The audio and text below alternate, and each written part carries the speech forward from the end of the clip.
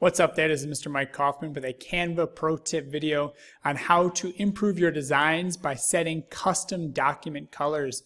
And what I've done here is I have found a color scheme that works and a color palette website, and I'm going to take those color hex codes, right, the code that tells the computer exactly how to replicate that color, and I'm going to import those hex codes into Canva. That way my design looks good and the colors all go super well together. All right, let's get started. So I have here in my Canva design, I just inserted a basic shape. I'm going to click on it, and then I'm going to go up to the color, and where it says document colors, I'm going to use the plus button.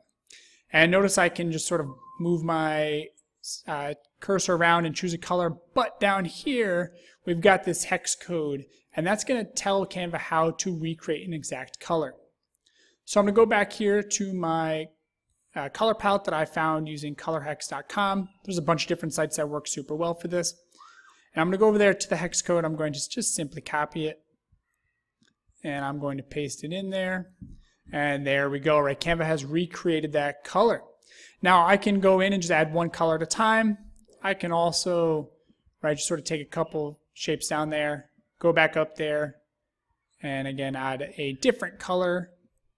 Copy that hex code.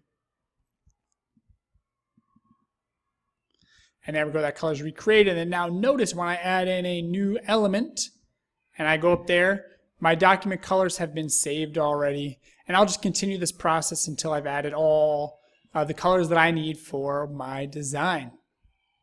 So that's it. That is easy, simple way to, again, customize the colors using the document color feature in Canva. This is Mr. Mike Kaufman with your Canva pro tip. Good luck designing.